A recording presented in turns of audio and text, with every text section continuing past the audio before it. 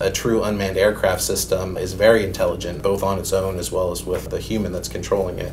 The biggest challenge right now is the coming together of the unmanned aircraft systems industry and the Federal Aviation Administration. Before 2012, people looked at unmanned aircraft systems more as radio-controlled hobby-type aircraft than the intelligent systems that they really are. Congress basically told the FAA that they were charged with having full integration of unmanned aircraft into the National Airspace System by 2025. That's the goal. 9 years, full integration.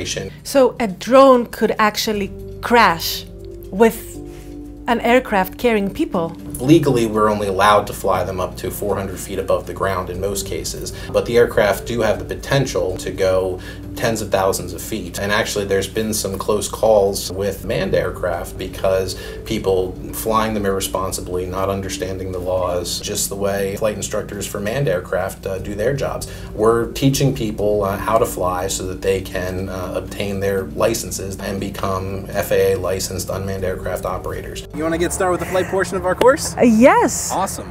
So right now it's calibrating the camera on the gimbal. It's very easy for the aircraft to end up flying away on its own without the operator understanding what they did wrong. Some of the things that people do that are big mistakes, if they rush out and they start to fly before that map establishes a home point and the GPS comes on, that's what sometimes will lead to those flyaways. That the camera underneath can have a full 330 degrees basically on all axes to look around and view things or film things. What, in your view, is the biggest challenge for this industry? The FAA's biggest concern is safety.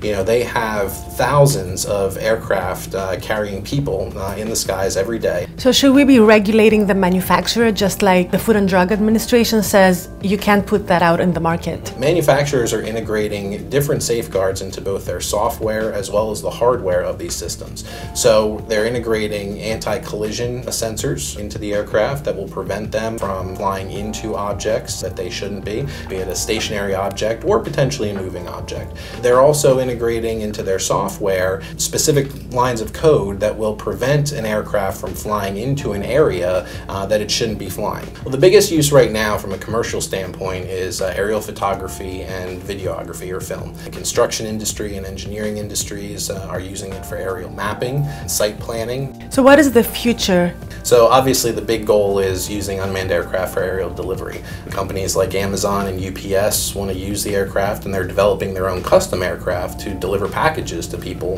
right to their homes. That's something that's going to take a lot of advancement both on the part of the technology as well as on the regulations. The FAA is going to have to recognize that in order to do that, these aircraft are going to need to fly beyond line of sight and fly largely autonomously.